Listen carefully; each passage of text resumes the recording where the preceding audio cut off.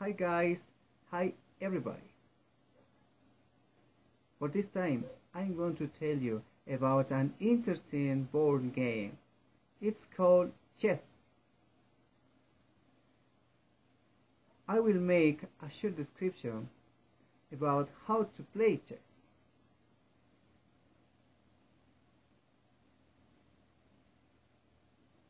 Well, I'm going to begin with a little of its story. And at the end of this video, I hope you like to play chess. History of chess. The origins of chess are not exactly clear, though most believe it evolved from earlier chess-like games played in India, almost 2,000 years ago. The game of chess we know today has been around since the 15th century, where it became popular in Europe. The goal of chess. Chess is a game played between two opponents on opposite sides of a board containing 64 squares of alternating colors.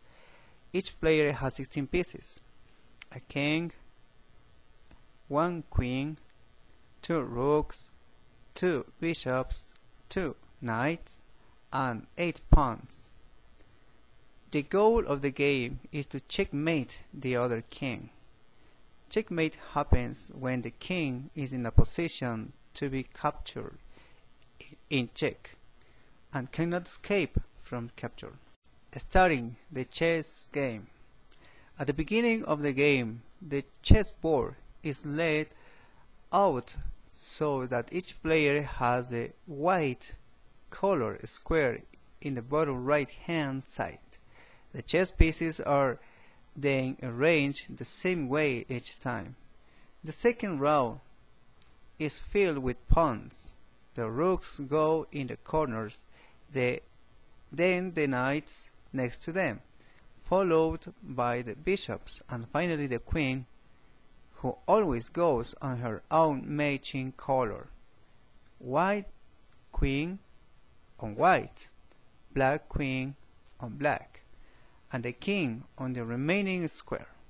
The player with the white pieces always moves first. How the pieces move? The king is the most important piece, but is one of the weakest. The king can only move one square in any direction, up, down, to the side, and diagonally. The queen is the most powerful piece. She can move in any one straight direction, forward, backward, sideways, or diagonally, as far as possible, as long as she does not move through any of her own pieces. And, like with all pieces, if the queen captures an opponent's piece, her move is over. The rook may move as far as it wants, but only forward, backward, and to the sides. The rooks are particularly powerful pieces when they are protecting each other and working together. The bishop may move as far as it wants, but only diagonally.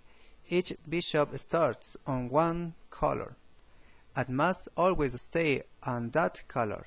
Bishops work well together because they cover up each other's weaknesses. The knights move in a very different way from the other pieces, going through squares in one direction and then one more move at a 90-degree angle, just like the shape of an L. Knights are also the only pieces that can move over other pieces. The pawns are unusual because they move and capture in different ways. They move forward but capture diagonally. Pawns can only move forward one square at a time, except for their very first move, where they can move forward 2 squares. Pawns can only capture one square diagonally in front of them. They can never move or capture backwards. If there is another piece directly in front of the pawn, he cannot move past or capture that piece. This was a short explanation about how to play chess. Well, see you soon.